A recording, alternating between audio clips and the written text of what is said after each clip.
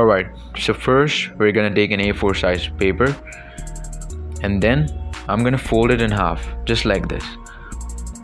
I'll keep the alignment in place so that we get a neat, equal parts, and we don't mess up, so that the accuracy remains. We have to be accurate as much as we can.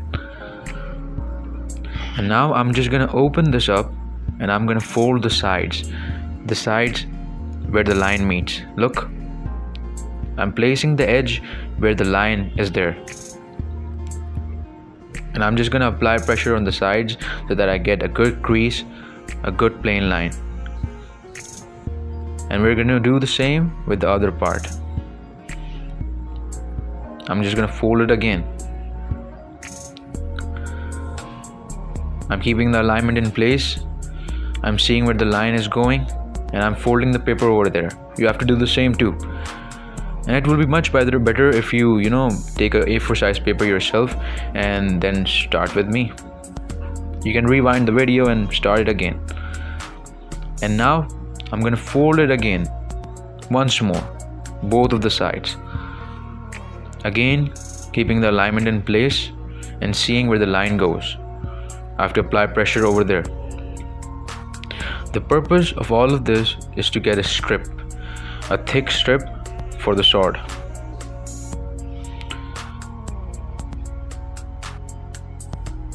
You have to be neat in this.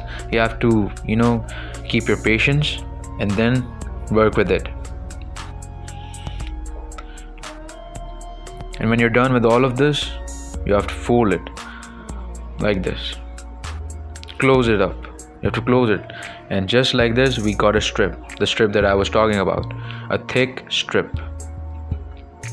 Now this is just the first part. This is just the starting.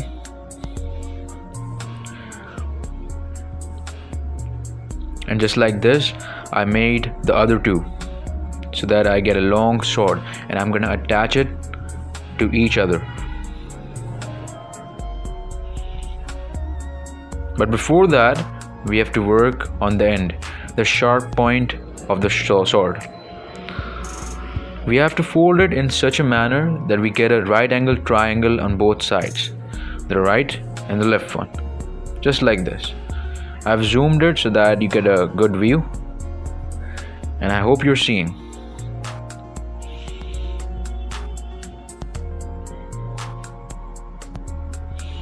Again, applying pressure on the sides and then closing it again.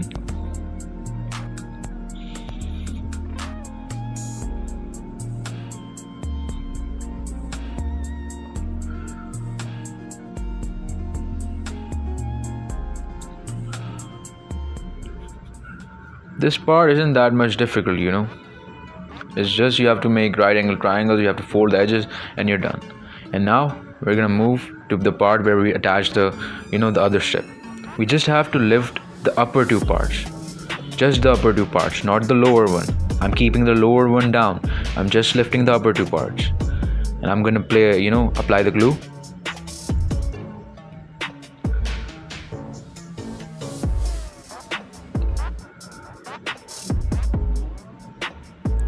Both of the sides.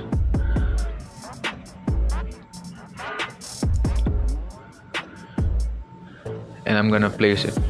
Again, the alignment. The alignment should be, okay, correct. Just work with me. See the video, watch this video, and do it yourself. Follow each and every step that I'm doing. And after every step, you're seeing we have to close the sword again. Close the sword again so that we get a good crease and things work out together. Again, the same thing. Lift the upper two parts, let the lower two parts down, don't lift them, and then attach this piece. Apply the glue, same. Everything is same. There's nothing new.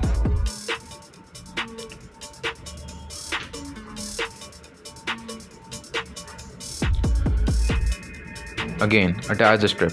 See where the lines are meeting? Everything is easy. Just see where the lines are meeting and place it over there. Apply some little pressure, wait so that the glue dries up, sticks up, and then again fold it, close it again.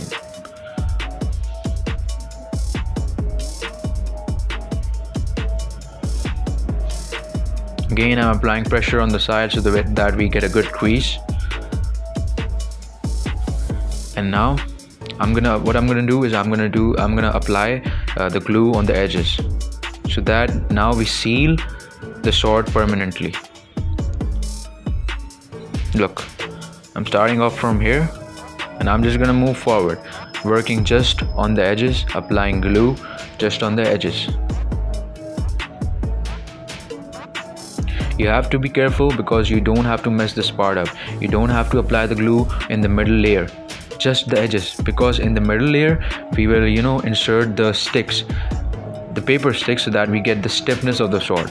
But if you apply glue on the middle part, you're just gonna seal it from there, so you won't have any space left to insert the sticks over there, and that would just ruin the whole of your work. You have to start all over again.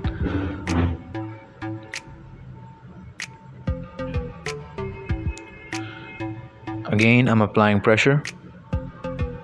I'm just waiting so that the glue dries up.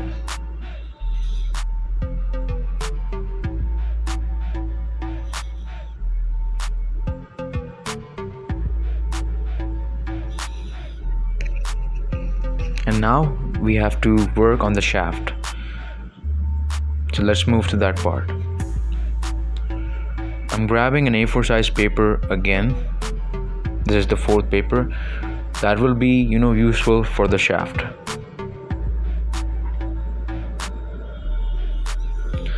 I'm folding it in half again so that we get a crease on the edge. Applying pressure so that I get a good crease, and I'll cut the paper from there. To open this up again, look, you see the line? We have to cut the paper from there, just the middle, like this. We're gonna use the single paper, and what I'm gonna do is that you see the shaft, I'm gonna apply the glue over there so that I stick the paper over the half paper over there, and I make the the shaft thick. Look, I'm attaching the paper with the help of the glue. See this?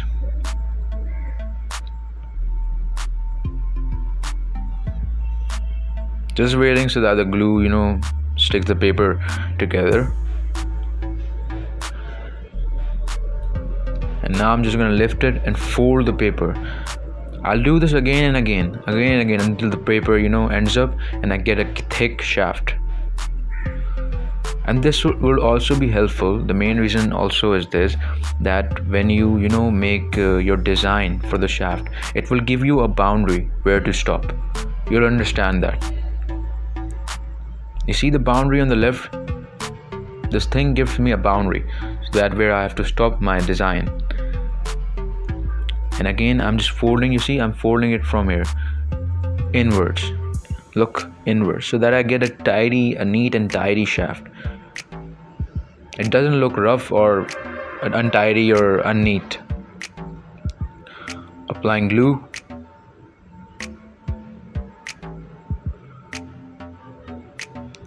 And then just attaching and closing it up again.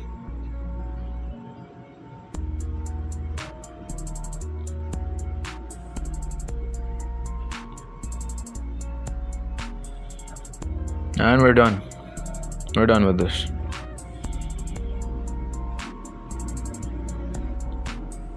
Everything's closed, everything's tidy. Now, A4 paper 5. This paper will be used to make the sticks, and I'm folding it again in half so that we get a crease on the edges. By now you just figure it out. It's all about folding, nothing else. All the steps are same. We're using just an A4 size paper and we're just innovating. Again, I have to cut this from the middle like this. Now we will use both of these papers. You can use more if your sword is big. I'm gonna roll it in diagonal manner. The paper is giving me a tough time because I have glue on my fingers, so it's quite difficult to roll it. And I got it. Rolling it again and again, moving in a diagonal manner. You have to move in a diagonal manner so that you get a long sword, or you just mess it up. Work slowly, you don't have to rush. You have to keep things tidy and neat. And now I'm gonna apply the glue on the edge, and I'm gonna close it.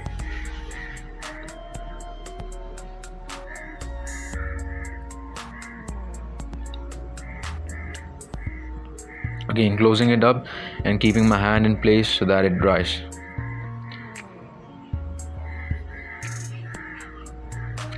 Look, I've got this little stick,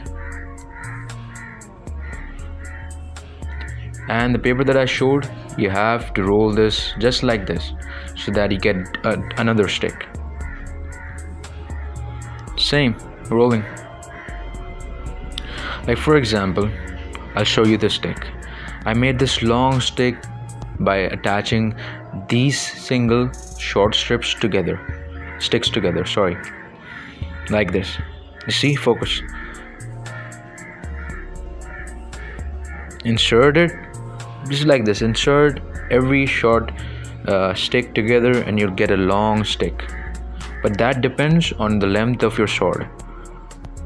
If you get a long stick too, you can cut the end that you don't want and make the stick the size of your sword. That isn't that much difficult.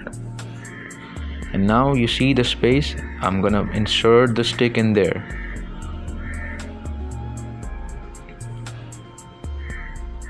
Also, by the way, you can insert it, the second stick too, so that you get more stiffness of the sword and it doesn't bend. I'm just attaching one stick. You can attach 2, 3. 3 is the max. There's no less space left after 3. And now you see we're all done. Now you can copy this exact same design on this sword of yours. Same thing. I just didn't work on the design. You can copy this exact design on this. I just showed you how to make a sword. Everything is same, nothing is different. You see the stiffness? It isn't bending.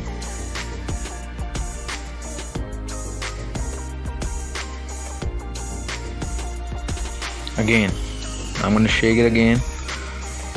Look, it isn't bending, stiff. Even one stick is enough, but you can attach 2 or 3 if you want more stiffness and if your sword is bending. And now we're just done. Thank you for watching, subscribing and joining my family. I'll meet you again in a different video. Bye.